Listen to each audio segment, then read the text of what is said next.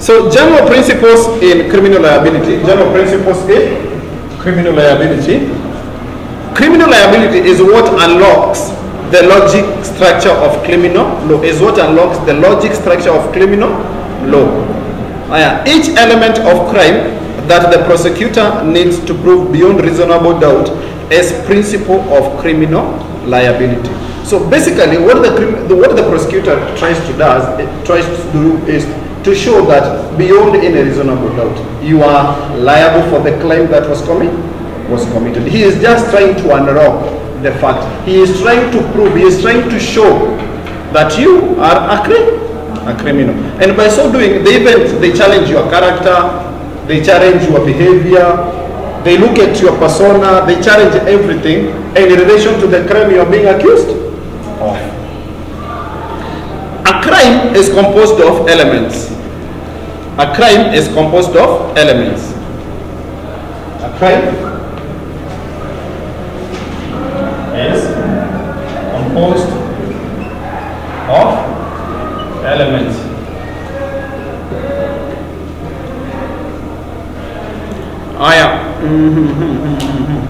These elements include mental state. They include the more mental state. They have to look, were you mentally stable? Were you mentally okay when you did the crime? Or when you did whatever you did? You did. They are also to check prohibited action, lack of legal jurisdiction. Okay, when you committed that action, were you within your rights? Were you within your rights? For instance, a police officer who shoots a criminal who has drawn a weapon towards him. It is not okay to shoot someone. That police officer could be accused of committing murder. But the question is, was the police officer within his jurisdiction? Was he within his rights? Each of these elements must be proven beyond reasonable doubt. If any element is not proven, then the person charged must be found not guilty. So again, you could be defending yourself and then you end up killing someone. So it means you are within your jurisdiction to defend yourself. So whatever you did can be termed as self-defense. So the question is, can the prosecutor prove or present to the court that you did this action knowingly, with a stable state of mind, and well knowing that this is a crime you're committing beyond any reasonable doubt? If we can do that, then you are you're guilty. If you cannot do that, then you are not guilty. You are not guilty. Tunaelewana? Yes, please.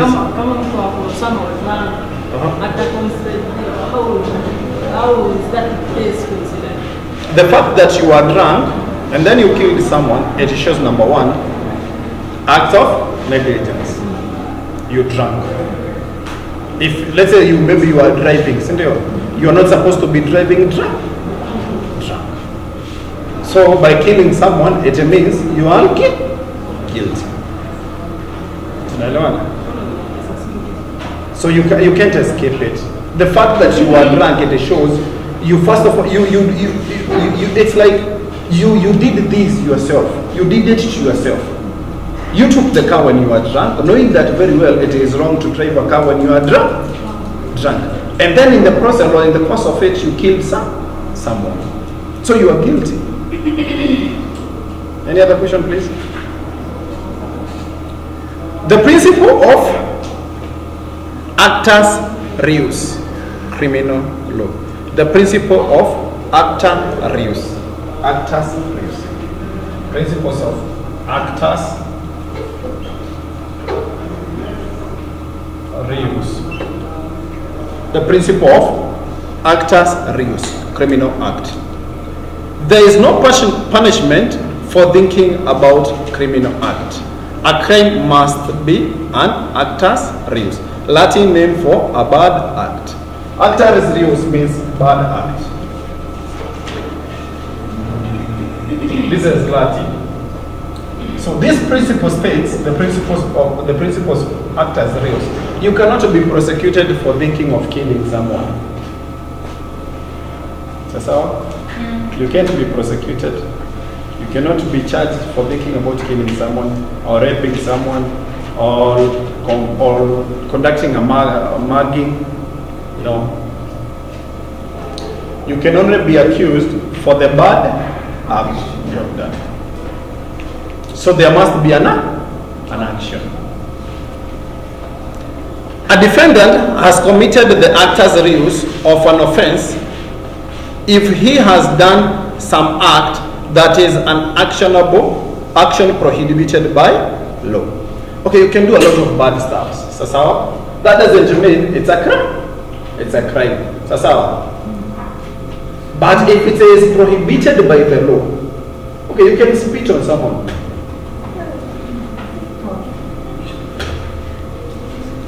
Is it prohibited by the law? Which law? Show me. Which law prohibits that? Spitting on someone. Look at you drinking water here. Is there no prohibiting that one? If there were, that would be a crime. A crime. But since there's none, you can take your water as you please. As you please. Yes? Please ask. On that, we say criminal, being criminal is something that affects the whole public. Unaona tunasema hii word. Actor? Even trying to plan about doing something bad, you have already started. It's an action, even planning. But you have not done it. But you've strategized it. Okay, there's something we call attempted murder, where you attempt to kill someone. You have not even gotten to the person, but you are caught maybe on the way going to kill someone. So that one is actionable. But the one that is still in your mind, only you can tell, and you can lie to us. We don't have a mind reader that can tell us whether you are planning to commit a crime or not. Unless maybe you confess to someone, hey, I'm planning to kill so and so, and so. And still, even if you are planning to kill so and so, there must be some things that will prove it is a real and actual plan you are attempting to kill someone. Because it can be just hearsay. So hearsay is just something you heard somewhere. Okay? There is no grounds to prove it is me who said so. Maybe you are the one even who said you are going to kill me, to kill that someone, and you are saying now it is me who said I'm going to kill him. So there must be some grounds. There must be some proof. And we cannot prove something that is in your mind. In your mind. Something that you're already planning, we cannot put in your mind. Is that okay? Please, any other question? Moriare? Swali? Niko na swali. What is Actarius? Yes? I can't hear you. Okay, you have another question? Okay, sir. Most crimes consist of defined set of actions that together are prohibited. E.g., it may be a crime to walk out of the store with an item that you have not paid for. The act of walking out with the item without paying for the item is the actor's. Remember, that is a bad thing, Cindy. But that bad thing is prohibited by the law. A law that was passed by a certain public, a certain community, a certain state. So what have you done? You have broken something that the community or the people or the public agreed should not be broken. So you have gone against the people. That is why we say it's an offense against the general public. So basically, a crime is an actor's reuse, a bad act against the public, but it must be prescribed as a bad act. Hello? Yeah. For it to be a crime, it must be done knowingly. And again, you must do it knowingly. For instance, you enter into a store, you pick up gum, you put it in your pocket, or somebody takes a gum and puts it in your Unknowingly, you walk out of the supermarket, and then when you walk out, the bells start ringing. You saw these are bells, those detectors that could detect you when you have not paid. They start ringing. If you can prove that that item was placed in your pocket unknowingly, you didn't know, and you're willing to pay for it, that's not a crime. That's not a crime. That could be a mistaken identity. The real perpetrator, the real crime is the one who put the item in your pocket. In your pocket. Aya, do you have any questions so far?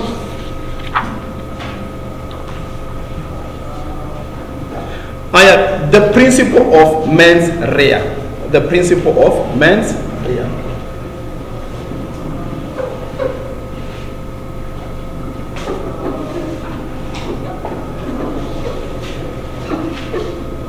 Principle of mens rea. The guilty mind. The guilty mind. Okay, listen to this. An element of each and every crime is a state of mind. An element of each and every crime is a state of mind. Remember, we said in a crime there are elements which are involved, which is the job of the prosecutor to try and prove those elements.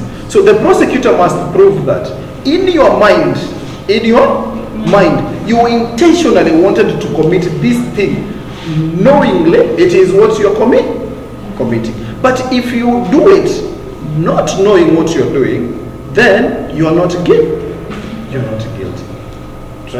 Because you didn't know what you are doing. Okay? You can kill someone unaware.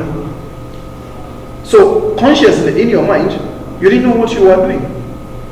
But the fact remains you have committed a crime. So when the elements are looked, you will be found not guilty.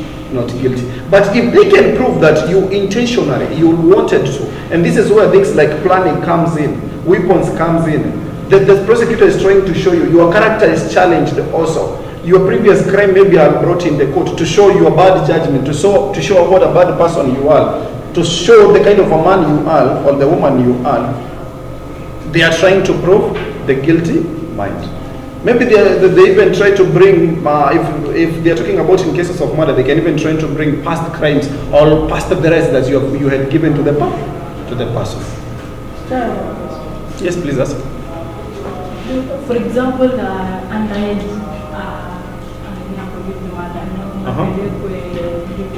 yes.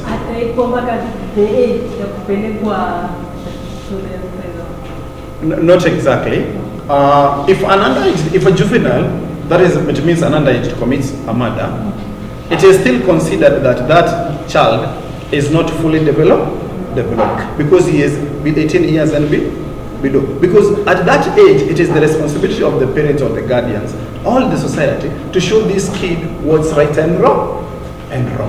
So he will be arrested, he will be charged with crime, with the murder, and he will be sentenced to prison. But in juvenile, when he reaches the age of 18 years, he will be released because he committed that as a child. So his child life should not affect his adult life. His records will be sealed. And he will walk out a free man. Now when he commits another crime, he can be arrested and jailed as an adult in an adult prison. Remember, this person is below the age of 18. So in the eyes of the law, this person is not mature enough to make decisions on his own. So this person relies on his guardians, his people, and that's why you hear somebody, if a child refuses to go to school, high school, and he is below the age of 18 years, the parents must answer for it, not the child. The child is the one who refused, but it is the parents who are answering for it. Why do they have to do that? Because it is considered that this child cannot make sound decisions. He is not mature enough to decide on his own. That's why he cannot even enter into contract. You cannot marry such. Even if he is a man, he cannot marry. He can also not enter into contract. If you enter into a contract with that child and you give him or her your money and he eats your money, you cannot claim it.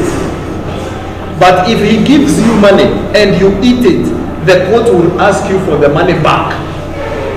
Why? Because it is considered you as an adult, you are taking advantage of the child. of the child, but the child cannot take advantage of you because you are mature. That's how a child below 18 years old, that's a child. Almost below 18 years old, you see you are a child. Mens rea is the defendant's state of mind where he engages in prohibited conduct. So it is believed that, or it is said that, before you commit each and any crime, you first of all committed it to where? In your mind. Before somebody decided to kill you, he first of all made a decision where? In his mind.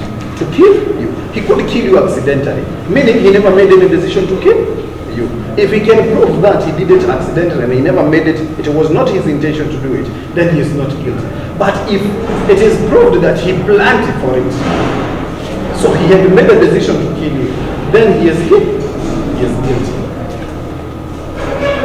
The principle states that the guilt can be attributed to individual who acts. The principle states that the guilt can be attributed to individual who acts. The guilt can be attributed to the individual who acts. But again, you can think, you can plan, and even make a decision you're going to kill someone, yes? But have you committed the action? No. You have not killed anyone, so when you do the action, you made a decision, yes? But you have not done the action. When you do the action, when you follow that decision that you made now, and you commit the action, now you are guilty. You are guilty. But you can make a decision and still not do it. And you're not guilty. You're not guilty. Because we cannot prosecute you for what is in your mind. In your mind. We have to prosecute you for what is visible. Purposely.